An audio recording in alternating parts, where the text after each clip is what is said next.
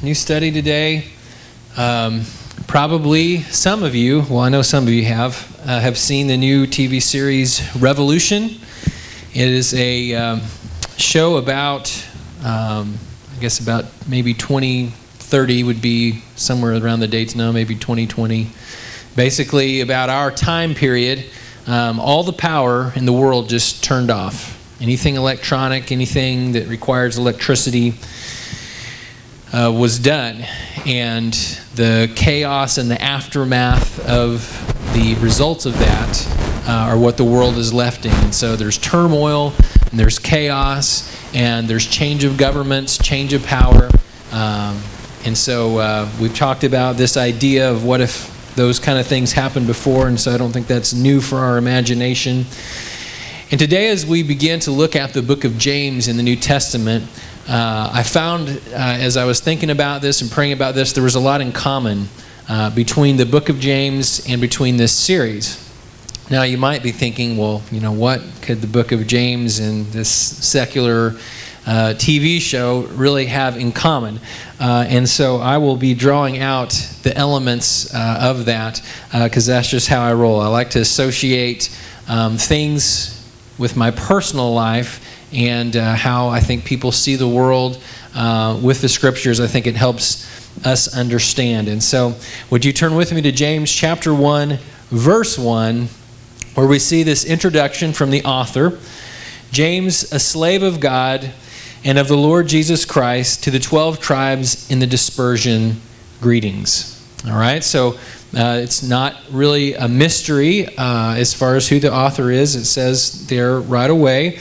Now, it's debated, you know, was this James, the brother of Jesus? Was this another leader? You know, we can't say for sure. I think probably it was James, the brother of Jesus. He was a leader in the Jerusalem church. He was the head of the Jerusalem council. And this book was probably written pretty early on as far as the New Testament's concerned. Probably one of the very first books. I think most scholars put it about 60 A.D. And so this was a time in Christianity where there was still a very strong Jewish theme in how everything was. All right, so you kind of have to put on your filter, your lens, to really understand some of the things that are happening, because it's yet to become a concept that Christianity is for everybody. It's for the Gentiles. I mean, it's been stated, and Jesus stated it later in his ministry, but it's not really caught on very much, because remember in the Old Testament it was all about how Israel was God's chosen people, and those people were special and unique, and they were predetermined to be God's people. And so there's been a shift now that Jesus came, he died on the cross for the sins of everyone, so whether you're a Jew or not. And so now there's, of course, as you can imagine, and we see this in several places, there's great debate about this. But a lot of those things have really happened at this point. And so James writes to primarily Jewish Christian audience, all right, people that were Jews that have now become Christians, followers of Christ, or they're maybe contemplating that possibility. And so he writes with this idea of growing them from the point that they have received salvation and beyond that. So as we look at this, I think that what we might say is that this is a book about spiritual maturity. Now, there's a reason why I picked the word revolution, and I kind of stole it from the series because I'm watching that and it's fresh in my mind. I can relate to it. Because I think sometimes we hear the word spiritual maturity, our eyes kind of gloss over, and we're kind of like, okay, you know, here we go, kind of a thing. And so hopefully maybe by looking at it with a fresh perspective, that it will help you avoid that glossed over attitude about it. So we have this introduction, and then James gets right into it. And this first section is really about trials and maturity. Now, as you can imagine, if you've seen the TV series, obviously there are a lot of trials that immediately hit the human race. Where you're going to get clean drinking water, where you're going to get food from. I mean, all these basic things that we all take for granted every day, that they just show up. I mean, I think we had like 3 or 4 people taking a hot shower this morning all at once, and we do have 2 hot water heaters, but they were starting to run a little bit low, and I could feel the water pressure, kind of going down a little bit, and it reminded me just for a brief moment that, man, I just expect that when I turn that shower head on, there's going to be hot water, and when the electricity goes away and all of those things go away, then we're left without some of these basic comforts of life. And so in the show, you have, of course, several characters, and I thought about maybe playing the trailer for you, but I didn't want us to get too distracted with the TV series today, so maybe next week if you come back, then we'll take a look at that. There's a lot of characters from the series Lost, if you've seen that. A few from Star Trek, a few from Once Upon a Time. So they kind of, it's J.J. Abrams, so he draws from all the best cast, all the best story writers. And they put together a pretty suspenseful story of this family that's broken apart by all of these hardships. The mom, who's actually one of the characters from Lost, is kind of that. Well, my wife says it's blonde. I think she has like a red tint in her hair, but what do I know? She's kind of the long-haired blonde girl. She's in it, and in the show, she is captured because of what she knows about why the power went out. Because at the time, nobody knows why. I mean, all they know is that all of a sudden, in one moment in time, it all went dark. And so people after, this is probably, I want to say maybe 10 or 15 years, I may be wrong. Some die-hard Revolution fans are going to just be eating me up on Twitter, I'm sure, here in a minute, because I'm going to get some of the facts wrong. Because I'm still only in the first season. I'm at kind of the end of the first season. But I think it's somewhere in there. So after a while, you kind of forget worrying about the why, and you're just trying to survive. And so she's kind of been kidnapped and taken to the Monroe Republic, which is one of the kind of areas, I think it'd be like the northeast part of the United States that's kind of come together. There's a Georgia Federation, there's Texas, there's the Plains states, so there's kind of like 5 or 6 kind of sub-nations that used to be the United States, and then there's some rebels that are consider themselves the United States militia that are kind of fighting against the tyranny of the Monroe Republic, and so you can kind of put together maybe some pieces of all these things. But what's really happening at the heart or the essence of the show, because, well, I like to be entertained and I like to see all the special effects. I'm probably a story writer's worst nightmare because I'm a critic and I like to sit back and I like to think and ask questions. What is the show saying? What's the message? Why does it matter? How does it relate to me? Kind of like I think we ought to do with the scriptures. We shouldn't just read them liturgically or out of obedience. I mean, that's not bad to read them out of obedience, but we should be excited. We should be focused on it and realizing that there's relevant things for us, and we should be asking the questions. Why is it there? How does it apply to me?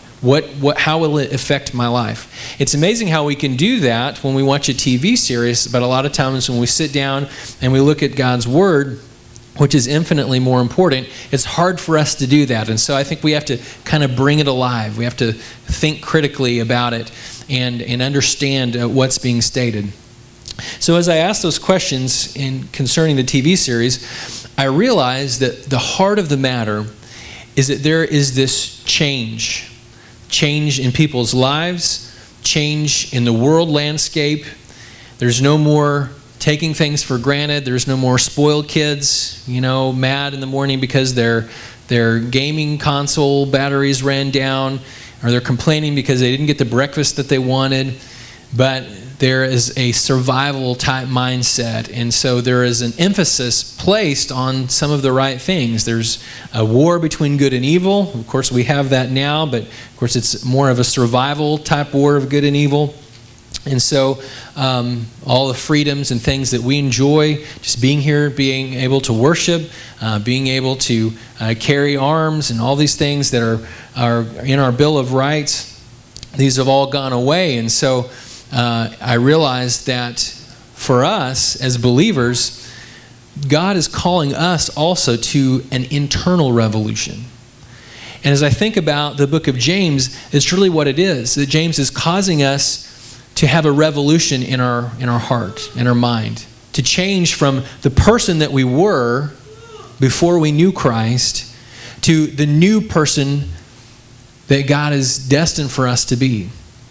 But it takes almost a violent revolution. In my life, it took a violent revolution for me to get from the person that I was to the person that I am now, and I'm still in that process of overthrowing the old self so that I can realize the freedom and the truth and the peace and the joy that I know God wants me to have. So I want to challenge you that as we go through and we read this together over these next few weeks, that you would maybe be drawing a line in the sand. And that, just like what we'll see with the cast members and a lot of the things that they go through, hardship, perseverance, pain, suffering, sometimes can be our best teachers if we will allow them to shape us and to mold us and to make us better.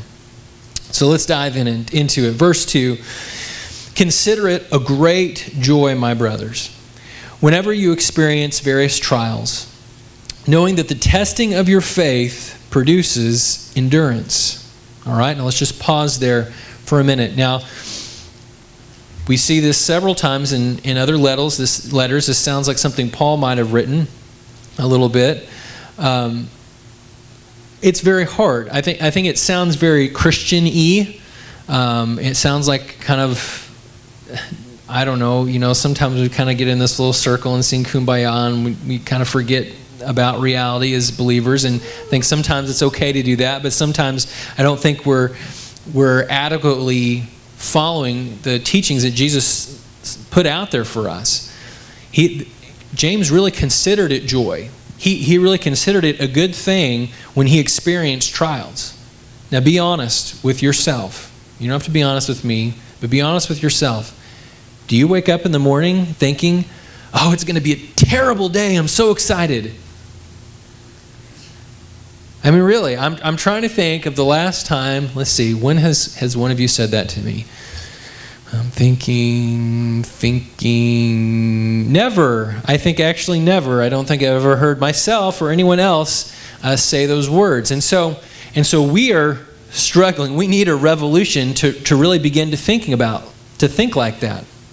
Now, you might be sitting there thinking, well, why would I want to think like that? I'm a normal person, and whenever things are good, I'm happy, and whenever things are bad, I'm not happy. So what's wrong with you? And I can understand that you might be thinking that. I'm thinking of that a little bit myself. However, I've experienced just enough of hardship and difficulty to know that those things push me sometimes. They push me outside of my comfort zone. They push me beyond the limits of who I am so that I can become better.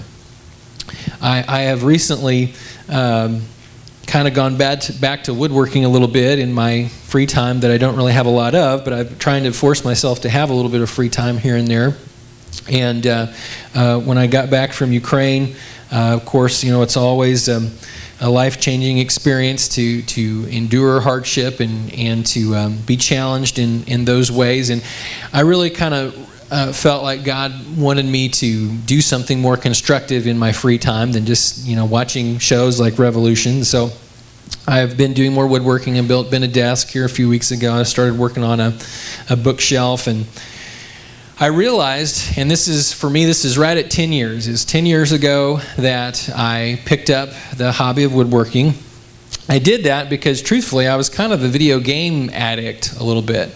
Not necessarily in the sense that I played them all the time, but that's just really all I liked to do in my free time was to play video games, computer games. So I realized, not that there's anything necessarily wrong with that, but I realized I probably should expand my hobbies a little bit. And so my father-in-law kind of got me into woodworking a little bit. My dad had woodworked with me a little bit when I was a kid, and so I had kind of dabbled in it before. And so that year, my wife got me a table saw for Christmas, and that was kind of the first real tool that I had.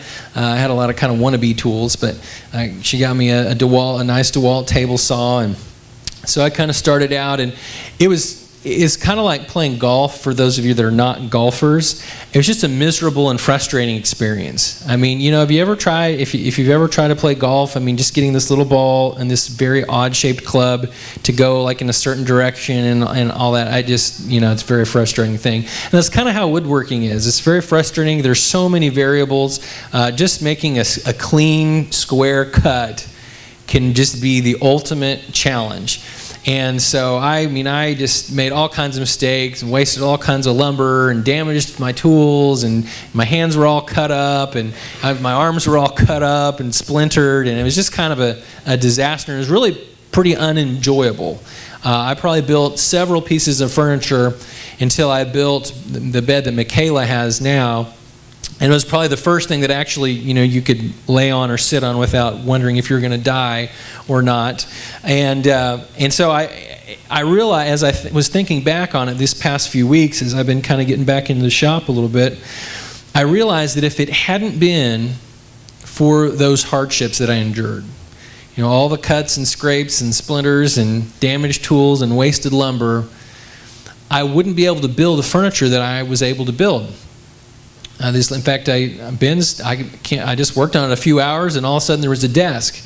And I realized, man, if I hadn't stuck with it, if I hadn't endured that hardship and the troubles of that, the expense of that, the time that it took to learn and to make those mistakes, then I wouldn't have developed the skills that I have now. Not that they're anything particularly amazing, but at least, the desk has not collapsed yet. So I think this is how it is. I think that's how we live the Christian life, that we try, we struggle, we work for it, we become better as a result of that, and we need to learn to value the struggle, to value the hardship. Let's go on. Verse 4, but endurance must do its complete work, so that you may be mature and complete, lacking nothing. When we fail to be completely mature, it's kind of like this. Have you ever been in this situation? You're in a hurry. It's in the morning. You didn't have time to boil water, so you microwaved it, and you're going to put hot tea or something in there, or hot chocolate, and you just don't have time for it to get really good and hot. So you just kind of get it lukewarm, and you grab it out of the microwave, and you pour in your hot chocolate, or you put your tea or whatever, and then you get it all stirred up, and then you go to drink it, and it's just kind of, it just isn't that good hot beverage on a cold morning you were looking for.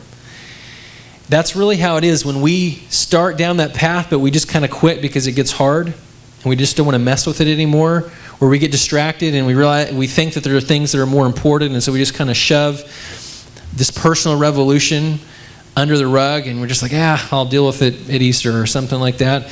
That's kind of what it's like. It's like that lukewarm hot chocolate that you really, now you have bad breath from it, and you would rather have not even taken a drink in the first place.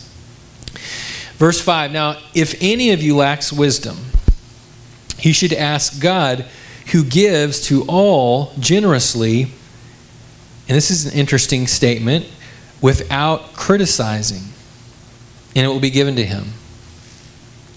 All right, so first of all, there's a source issue here in this sentence. The source of wisdom, the source of understanding, the source of learning from our hardships, from anything, the source of our growth, of our gaining in experience begins with God. And that we should ask him. We should see. In other words, it's not like you're just going to walk up to God, knock on the door, hey God, make me smart, tell me something wise so I can impress my friends. But it's this idea of seeking after him. It's this idea of throwing aside. In a revolution, I don't know how many history, well, do you know about how many history people we have in here? You know from history that revolutions are rarely nonviolent. There's usually a lot of shedding of blood, there's a lot of sacrifice, there's a lot of collateral damage. I was shocked, I mentioned a month or so ago, I was watching this World War II in HD series. I was shocked to hear some real numbers on a couple things. Number one, there were 14 million Jews that were killed in the Holocaust. And there were almost that many more of other minorities that were killed in over 15,000 concentration camps. I had no idea there were that many. That's a lot. All spread through Germany and Belgium and France and different areas. Austria. And did you know that when we dropped 2 nuclear bombs on Japan to try to get them to stop the war, the first one killed 70,000 people in a second. 70,000 people. Can you imagine being in the decision-making place where we knew we were going to lose at least another 1 million Marines and soldiers trying to attack the Japanese mainland. And so we make a decision to kill 70,000 innocent people, well, mostly innocent. That would be a difficult decision. Even though you'd be saving a lot of lives, that would be a difficult decision. The second one that we dropped, I think there's Hiroshima and Nagasaki. The second one killed 100,000 people instantly. Men, women, and children, gone, vaporized. Change is destructive.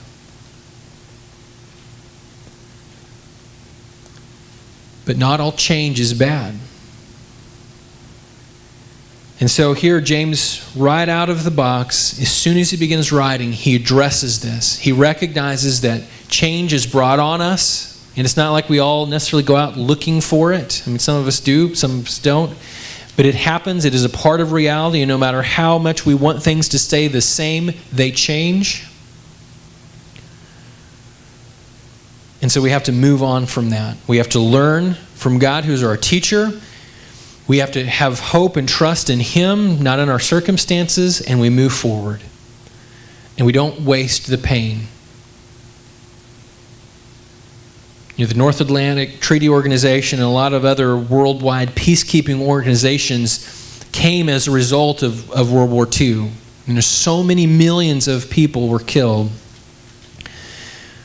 that the leaders of the world realized that if they did not police the world, basically, that we would end up in another world war. And that's the whole purpose of a lot of these alliances and the way things ended up was, and that's why we were in Korea, that's why we're in Vietnam, that's why we're in Pakistan, that's why we're in Afghanistan, that's why we're in Iraq, and all these places, because rather than allow an evil dictator like Hitler to rise to power, we cut it off before it gets too strong. So this isn't necessarily a policy debate about whether or not we should interfere in different places. But I realized that we have a responsibility to let those hardships, to allow those difficulties, those sufferings that we experience, to change us, to shape us, to mold us, so that we're not the way we were. I mean, imagine if the United States had not gotten involved in the Second World War, and we just ignored what was happening, how many millions more people would be killed? And would there be such thing as a free society in our time? And so we have a responsibility, and James puts it right to us under the inspiration of the Holy Spirit, and he doesn't let us be lukewarm with it. He says this is how we need to be. If we fail, we're apart from God. Verse 6, but let him ask in faith without doubting. For the doubter is like the surging sea, driven and tossed by the wind. That person should not expect to receive anything from the Lord. And that's a pretty harsh statement. So we have to be confident. Remember, faith is acting on what we believe. So make sure you're clear on what faith is. Faith is a verb. It's a doing statement. It's not a believing statement. It's a doing statement. So when we doubt, that's a choice to not have faith. That's a choice to not move forward. And so when we are challenged with difficulty and hardship, if we shy away from that and we back down and we just fall into a pit of depression and we try to ignore it or run away from it, or feel that it's hopeless, then really we're surrendering. We're being that doubter. Now that's pretty hard. That's a hard thing to listen to. There's been many times in my life where I've struggled with depression, where I've been down. Even since we planted, there's been some times, especially that first year, where I was just really discouraged. I was really down. And I doubted God. Rather than moving forward in faith, I was retreating in fear.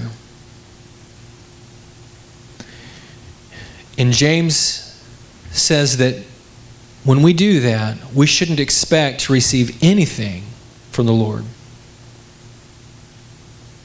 Now, earlier in the verse, and I want to touch on this before we move forward too much, in verse 5, it mentioned that God gives wisdom to all generously without criticizing. And it's an interesting term because in that culture, when you sought out a teacher, you saw there was a lot of pride. There was a lot of I guess we put a financial emphasis on education now, but back then it was you were chosen to be a student. It's not like you just went out, I'll apply for this college, I'll apply for that college, or very haphazardly, but it was a very intentional, very serious thing. And so there was an accountability. There was a cost to gain knowledge. And here God is saying, it's given freely, and I won't criticize you for seeking it. What a blessing that is. So when we get to verse 8 then, we see this indecisive man is unstable in all his ways. And so I think we're kind of back to that lukewarm part. When we freeze, when we fail to move forward, when we become indecisive, when we become confused, distracted, when we lose our focus, then we're unstable. And I think we would probably freely admit that. And I think in the show, in Revolution, when you see, a lot of leaders come and go, they're killed.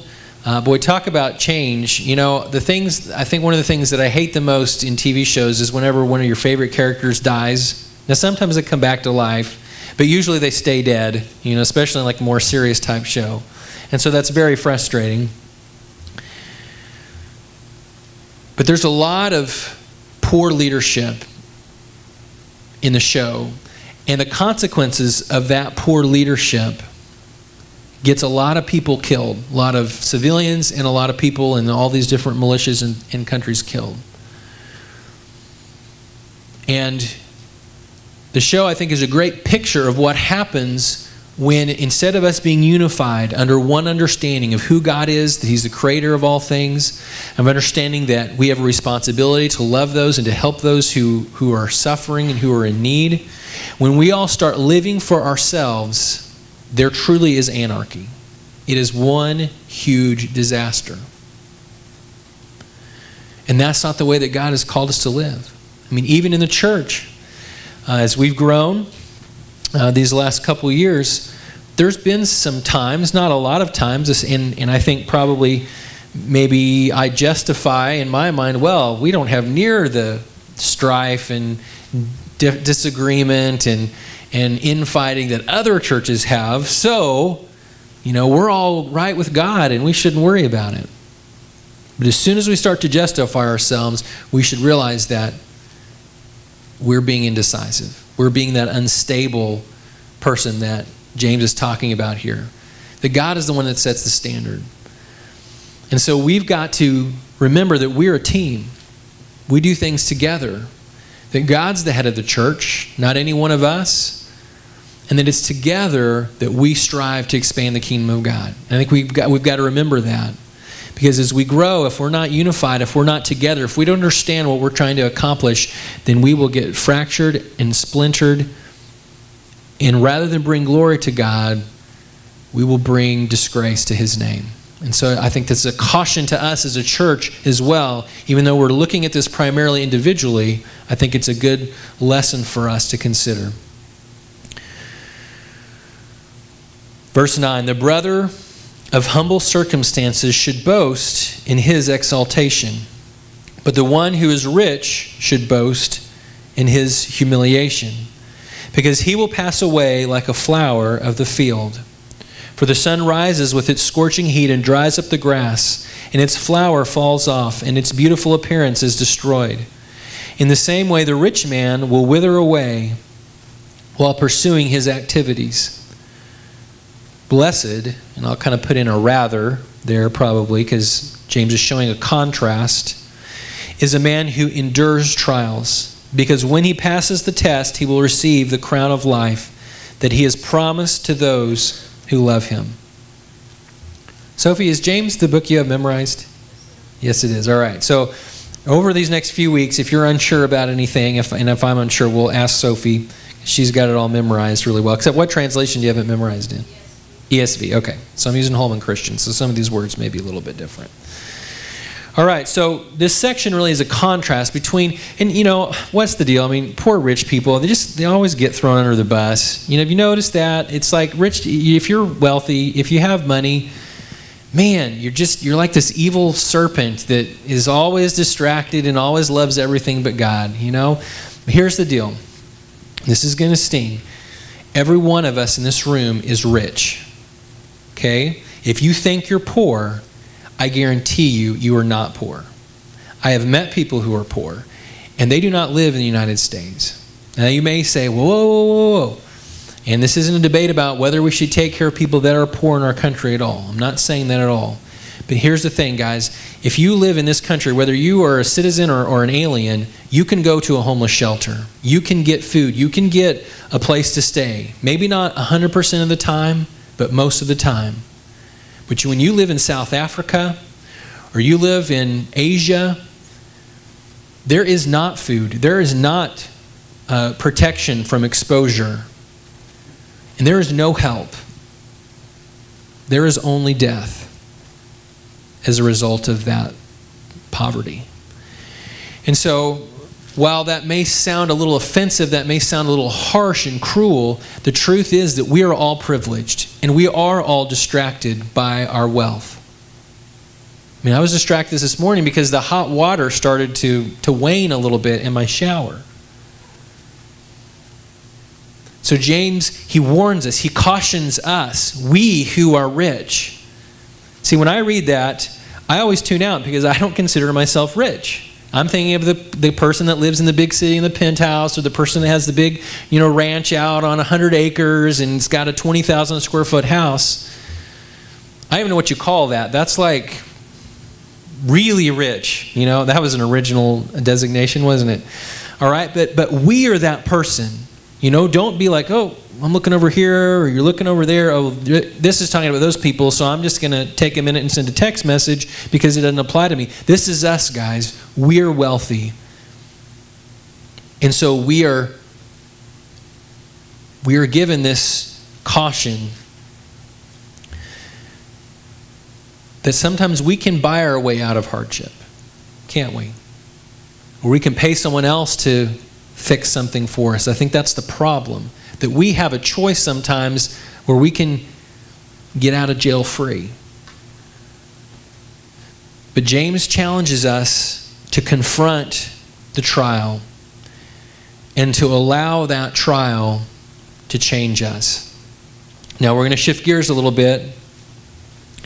I'm going to go back here in verse 12 and read from there. Blessed is a man who endures trials, because when he passes the test, he will receive the crown of life that he has promised to those who love him.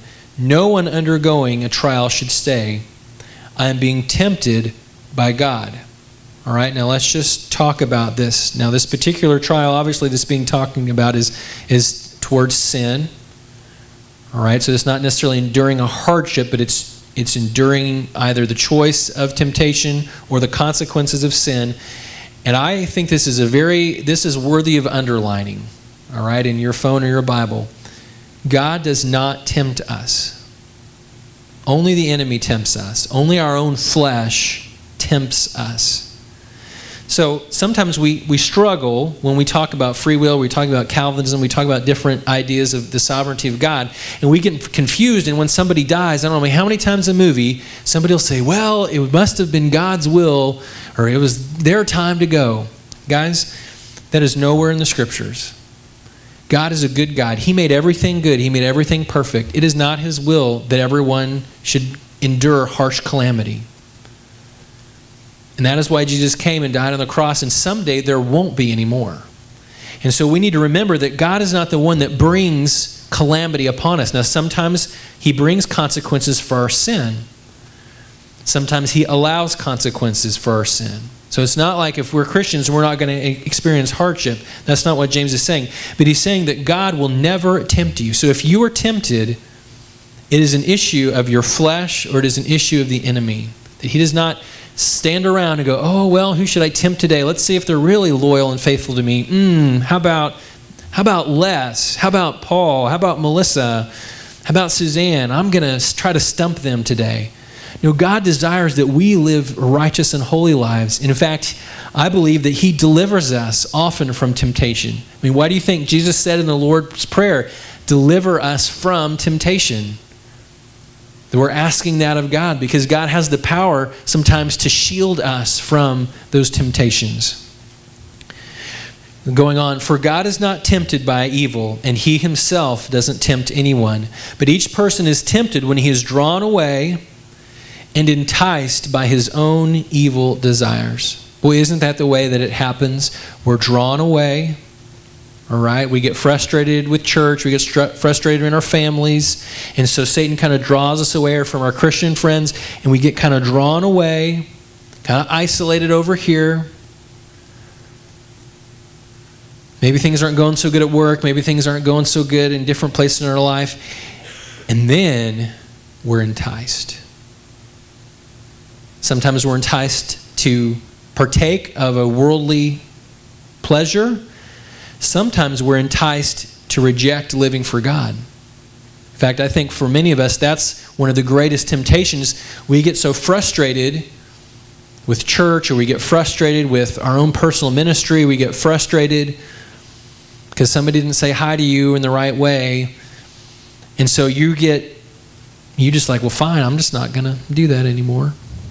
I'm just not going to cook my chicken and bring it to church. I'm not going to, send the pastor an encouraging note this week. I'm not going to sing.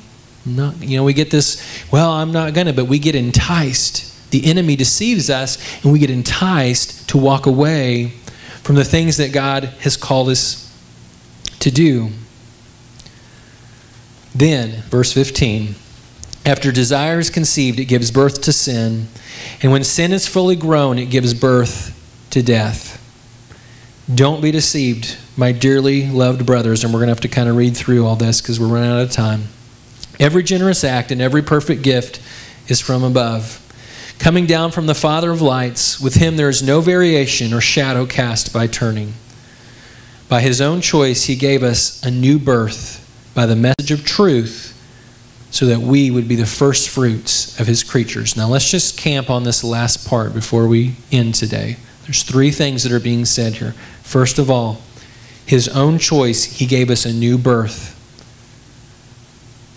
God has given us, He has started a revolution in our lives. And for each of us, we're in a different place in that great battle. But He has started that revolution. The moment that He ended the fatality of sin on the cross is the moment that the potentiality for us to be free from that bondage began. So maybe that's just a fancy way of saying that God elected to redeem us, to deliver us, but it's not going to happen without a fight. As Americans, we did not win our independence because we wrote the Declaration of Independence. That was the catalyst that started the revolution. The catalyst. And if it weren't for the sacrifices of our forefathers, the men and women that came before us, we would not be here enjoying these things that we're enjoying right now. We'd all be Anglicans, for one. And so there is a cost of following Jesus. This revolution is violent and bloody and messy and complicated, and it takes time. It takes a lot of time. There's very few exceptions of revolutions that happen or have happened over the last hundreds or thousands of years that just happened overnight. They take years. It takes years for those changes to be made through the trials and the failures. I can't remember if I've mentioned this on Sunday morning or not, but one of the main reasons that Lincoln won the Civil War is because of the telegraph. The telegraph gave Lincoln the ability to know the results of battles right after they had happened. And if you know anything about commanding troops or being in general, that being a good commander is all about understanding where your weaknesses are and strengthening them, and understanding where your enemy's weaknesses are and exploiting them. And so that gave Lincoln the ability to go in, and while the South was having to wait days or weeks to hear what happened in battles because they're waiting for people on horseback to deliver the information, Lincoln was able to make decisive decisions that gave the North a huge advantage. And so I think it's a lesson for us to realize that the truths that God pours out for us, the wisdom that He offers us, is something that we must embrace decisively. The second part, He gives us a new birth by the message of truth. The message of truth is the gospel. The message of truth is the understanding that we no longer are captive, we're no longer slaves to sin. That we can choose to act otherwise. And the final part of this, so that we would be the first fruits of His creatures. And when we see that word first fruits, He's basically saying that there is a uniqueness, there is a specialness about something. That's why when we tithe today, hopefully we all faithfully gave the first 10% of everything that we made in this last week. That's what God's called us to do, commanded us to do, to give the first fruits, the best of what we earned and had to give is what we gave. And yet we are God's first fruits. We are unique among all the other animals and all the other creatures on the earth in that God gave us one thing that none of them have, and that's free will. He gave us the ability to know God. That's why in Genesis, when it says that we are created, that God created us in His likeness, and that we are given this unique free will. And what have we done with it to this point? We have made a disaster of God's creation. We've wrecked it and brought death and suffering and evil. But God has redeemed us. But He has called us to fight a vicious and hard-fought revolution in our lives. And so we're going to close, and then if you'll come and play for us here at the end. I want to challenge you guys with something very simple. There were those, even in the American Revolution, that chose to sit on the sidelines. They chose not to make uniforms. They chose not to fight. They chose not to make food or do anything that supported the rebel army. We have that same choice. Even though God, even in these few 18 verses that we've looked at today, has called us to a great calling, and He has challenged us to be a part of this revolution in our lives, we still have a choice to opt out. And so I'm asking you today, as your friend, as your brother, as your pastor, as someone who cares about you, to engage in this great conflict. It's your life. No one can make you better except for you and God working together to throw out the old things, to overthrow the old government in your heart, and to put in place something that is good and new and right. So David, would you bring down the lights, and let's just take a few moments. And I guess really what I'm asking you to do is, between you and God in prayer, to decide if you will either continue this, if you're already on this path and today you realize, man, I need to continue on. Or maybe you accepted Christ and you said, yeah, I want to follow Jesus, but for several days or months or years, you've just not really gotten involved in the fight at all. You just kind of sat on the sidelines and let other people live and die and lived in ignorance. So this is a call away from that and to face the truth that is in your life. So I'll be silent for just a moment. Let's all bow our heads and close our eyes so we're not distracted by all the things around us. Even though it's it's hard, and even though I'm really struggling to mean this, I do thank you for the trials and for the hardships in my life. And God, I pray that you would change me, that I would declare war on all the lusts of the flesh and all the sinful desires in my heart, and that I would be resolved to pay whatever cost is required to follow you. And God, I pray that you would put your hand on every man and woman and child in this room, that you would give them the courage to stand up and be counted among those that are following after you. More than just what they say, more than just what's on a sheet of paper, but what's in their heart. And we ask that, God, you would give us the strength, that you would give us the faith that we lack. We wouldn't get so caught up in our work and our hobbies and our flavors of coffee, but that we would get caught up in being refined, being changed, to be more like you. And so I praise you, Lord, even in the midst of hardship and difficulty, and ask all of these things in Jesus' name.